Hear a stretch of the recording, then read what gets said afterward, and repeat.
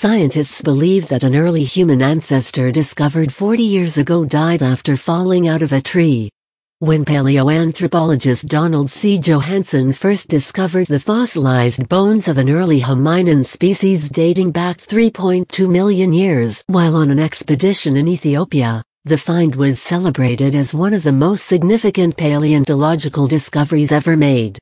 Named Lucy, this ancient ancestor of modern humans belonged to a species known as Australopithecus afarensis, a primitive ape-like biped with long arms and curved fingers. While the discovery has helped scientists to learn much about the lives of these prehistoric hominins, one mystery in particular still endures: how did Lucy die? Now, following an extensive new study of her remains using modern scanning techniques, scientists believe that she may have succumbed to injuries she sustained after falling out of a tree. Compressive fractures identified within her bones suggest that she fell feet first and then tumbled forwards after hitting the ground with her arms outstretched in an effort to protect herself.